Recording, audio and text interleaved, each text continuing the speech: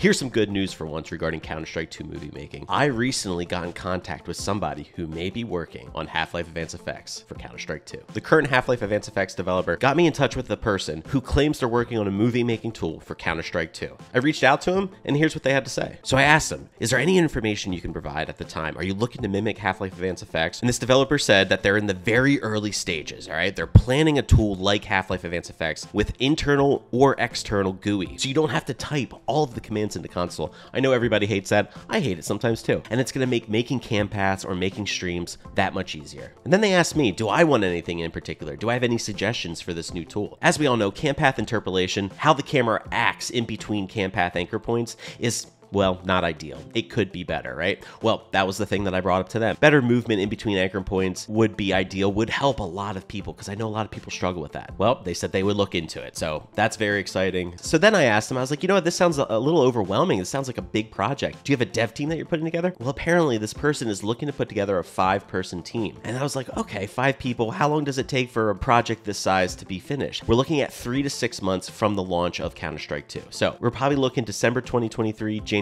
2024. Okay? The exciting thing is, though, they don't need to wait for the release of Counter-Strike 2. They're going to get started right now. They're starting on implementing the GUI, the user interface, and they're going to start doing a lot of the pre-production stuff before the game gets released. So we're well on our way already. And then I asked them, is there anywhere we can go to track the progress of this? Well, they gave me their GitHub. You can track to see when they upload things, when they're working on things. It looks like we're well on our way to getting a movie making tool, and that's not even with Valve's help. This is a third-party tool. Who knows? Maybe Valve is making their own movie making tool. I'll give you information as I get it, and I'm going to keep digging and seeing what else crops up in the movie making scene regarding Counter-Strike 2. But until next time.